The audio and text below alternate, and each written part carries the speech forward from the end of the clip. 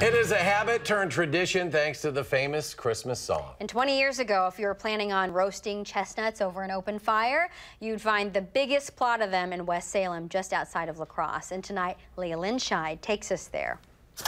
There was a good picture of my dad right here. Scott Bockenhauer's father is a man rooted in Western Wisconsin tradition.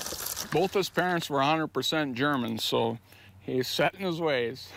Here's a picture of me and Dad toe-to-toe. A famously stubborn farmer whose family is a fixture outside West Salem. Set in his ways. Yeah. Ron Bockenhauer was a tough nut to crack. There was two ways, his way or no way. Much like another nut found growing on his farm. It was about the time he retired that he found out they were American chestnut trees.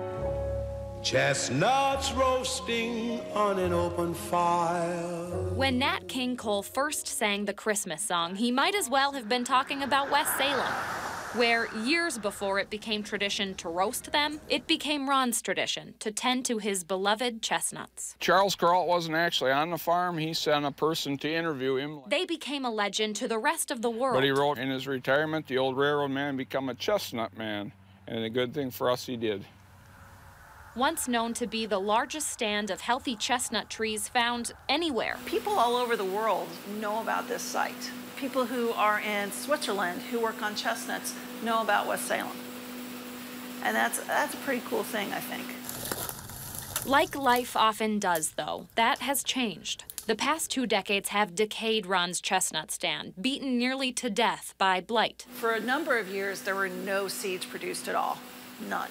But Ron's hard work here wasn't in vain.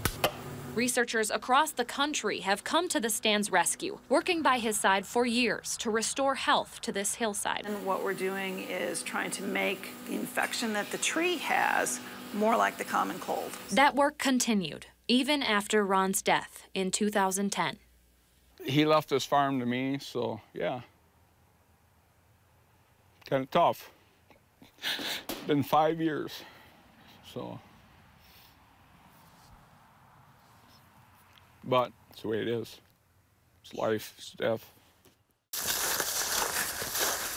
It's here where Scott goes to remain close to his father. You can find him, too, in Ron's little reminders. A picnic table he built for researchers, a bench for visitors. And if you look close enough, you can find hope here, too. The hope is in these new seedlings with this leaf. They're still alive. Scott is still working with researchers, in place of Ron now, to preserve his father's forest. See the leaves back there? So far, he's had some luck. There's foliage coming out right at the base, which is a regrowth from that tree. Once barren, many of these trees have begun producing chestnuts again, with tough outer edges, as stubborn as the Bockenhauers. I hope so. I hope they're stubborner than we are, because they'll be here forever then.